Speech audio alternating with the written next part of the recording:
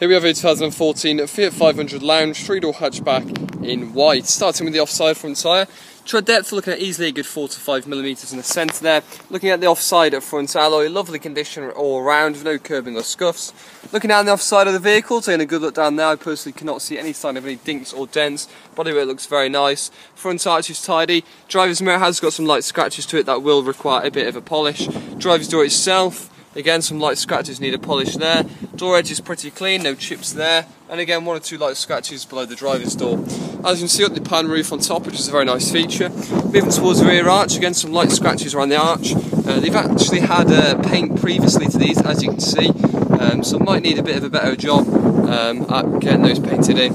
Apart from that, the rear quarter's tidy. Rear tyre, a good 4 to 5mm of tread there as well.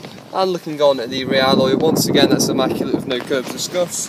Moving around to the rear end of the car. On the rear bumper, very clean, very tidy, no sign of any damage to report there. Everything appears to be in good order. Again, just a little bit of a polish on the loading bay. Inside the boot, you've got your parcel shelf, lovely clean condition. Underneath here, you've got your spare wheel in there as well. Moving around to the near side rear tyre, again, good 4 to 5mm of tread there, easy. And looking on the rear alloy, once again, lovely clean condition with no curbs or scuffs.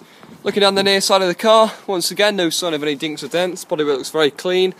Door edge there is fine. Again, a couple of light scratches will need a polish on the door. A couple of stone chips on the mirror require touch-ins. Front arch is tidy, and the front tyre a good 4 to 5mm there as well, so plenty of tread on all 4 tyres.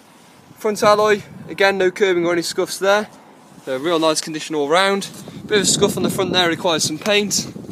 1 or 2 stone chips around the front end, again will require some touch-ins, but no signs of any damage there, and you can clearly see it's been taken care of.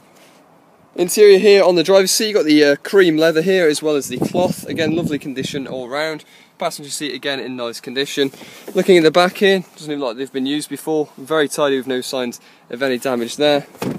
Inside the vehicle, you've got the nice sort of white cream dash and steering wheel to match the exterior of the paint. Stepping inside the vehicle itself, we do have 2 sets of keys with the vehicle as well, as you can see just there, so 2 keys with the car. Also looking at 16,770 miles on the clock, and just getting the vehicle started. As you can see there, no issue at all starting the car. Warning low fuel, so again no issue there really. No symbols at all on the dash, and again the car runs exactly how it should do. Radio works perfectly fine, no issues at all there. Again, all the blowers work, air conditioning does come out lovely and cold, so no issues there at all. Again, that lovely pan roof there, lovely feature. Apart from that, it's all good. V5, we're looking at 1 owner from new. Obviously, it hasn't required an MOT. Its first MOT will be the 21st of March 2017. And it is full franchise history. You've got a service receipt here, done at 9,701 mile there. That was done on the 24th of April 2015. So as you can see, full franchise history, but there we go, it's the 2014 Fiat 500 Lounge, and it's a lovely looking car with very little prep needed doing to it, and it could be straight onto your pitch.